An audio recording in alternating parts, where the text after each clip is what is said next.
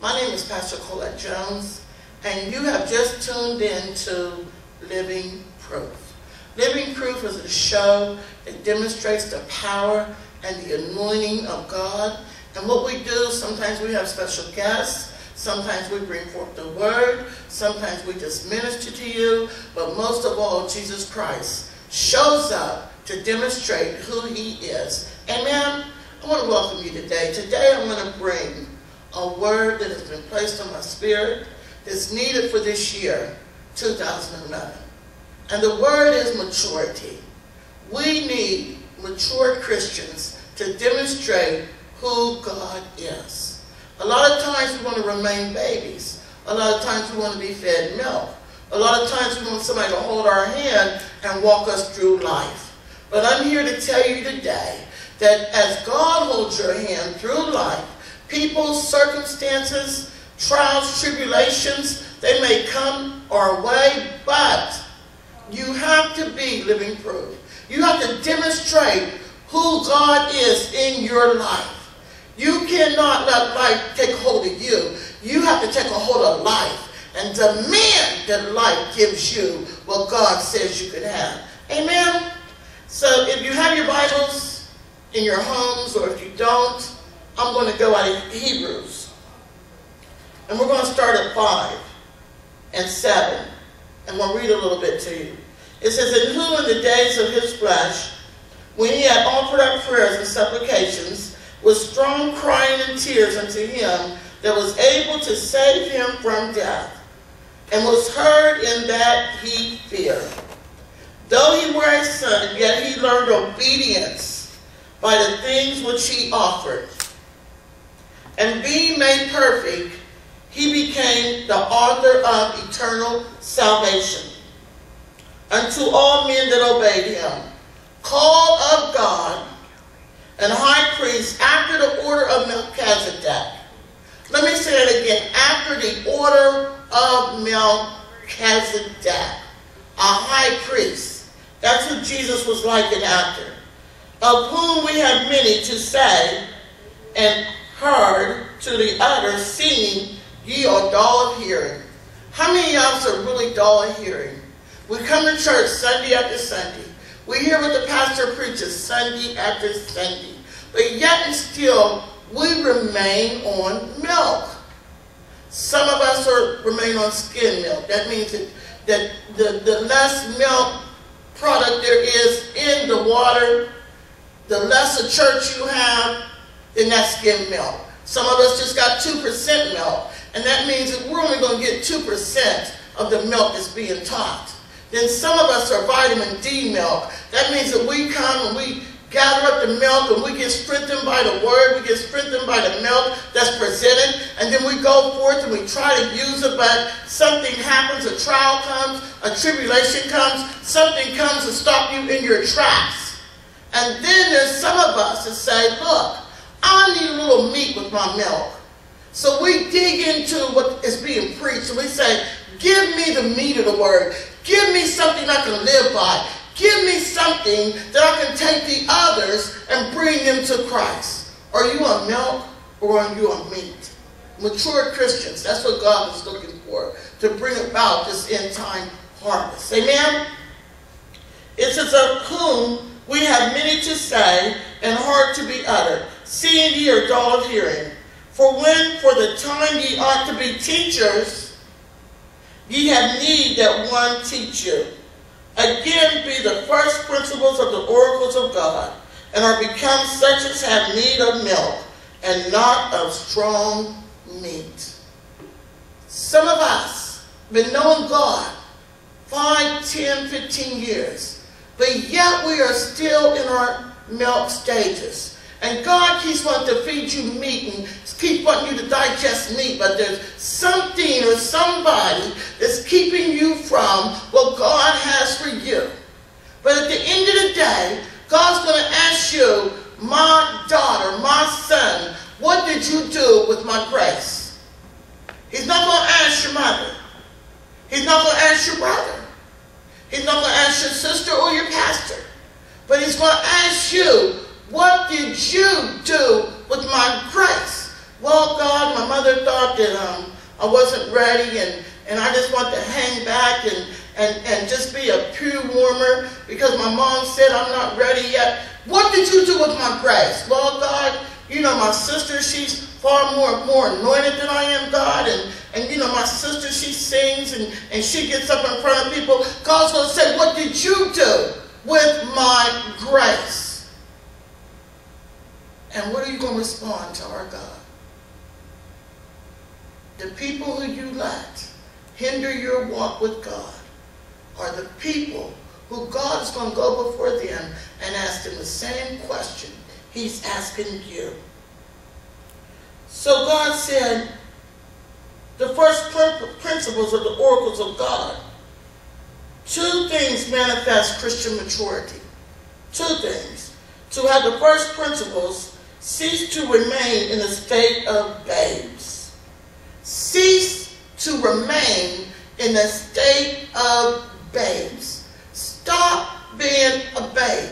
There's a time to be a babe. There's a time when there's conception, and then there's birth, and then there's a growing process, a growing period. But there comes time when your mother and your father takes you to kindergarten, or nowadays preschool, and you have to be left there at preschool all day. And they release your hands, and they go on and do what they got to do. And then when you go to first grade, second grade, third grade, but some of you refuse to release the hands of those who have birthed you. In other words, if you're in a ministry that God has assigned you something to do, you should be able to help that pastor, be able to help her or him teach the word of God to others. You should be able to help bring the harvest in. God doesn't really like church hoppers, but God likes people who hop in the church and get the job done. Amen? So if you know that you've been called, if you know you've been called to a set ministry, to a set program, you jump in, you do the best you can to help bring in the harvest of God. Every pastor needs help to bring in the harvest. Every church needs laborers. Every church needs mature Christians. The Word of God said to cease from being a babe. That means stop it. You're no longer a babe. That means stop it. Get into the Word for thyself. Get into the Word and eat the Word. Be able to digest that meat. Be able to go forth and produce the fruit. Like God said, be fruitful and multiply. Number 2. Go on to perfection. Go on to perfection. You say, well, Pastor, you know, nobody's perfect. Nobody can ever be perfect. But the Word of God says, mark the perfect man. And the perfect man is one who keeps going on and on and on.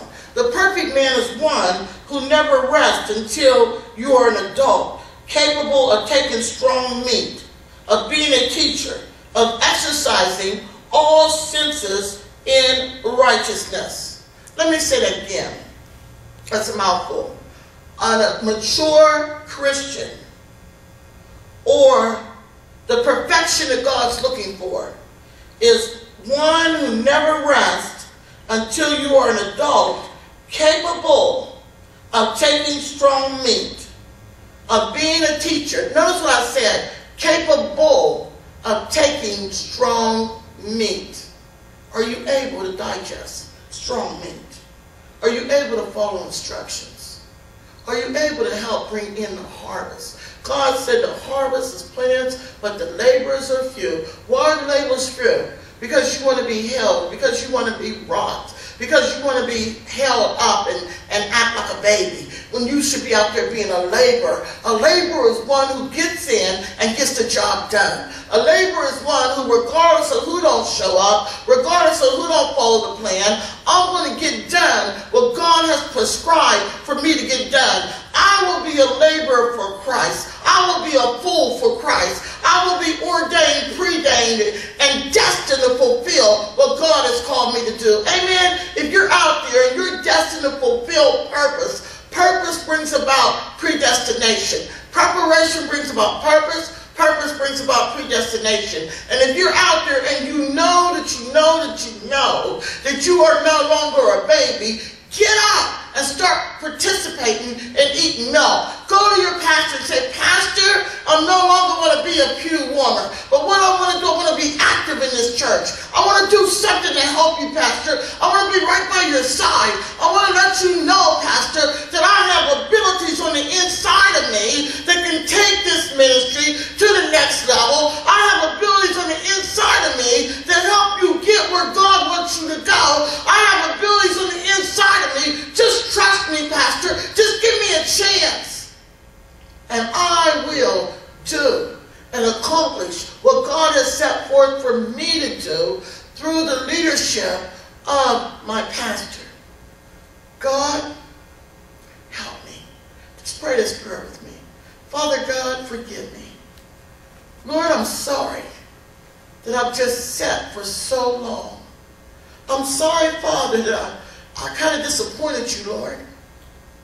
I'm sorry, Lord, that others had persuaded me to sit on the word, to sit on my capabilities, to sit on my abilities. But today, Father God, this day I am determined to go forth to perfection. I am determined to be what you call me to be. I am determined, oh God, to preordain and be ordained by you to go forward. And I won't stop. The word says I won't rest until I complete what you have called me to do. And now, Father, anoint me. Anoint me to be all that you want me to be. Now what I want you to do is get up and fulfill. Get up and accomplish. Get up and do what God has called you to do.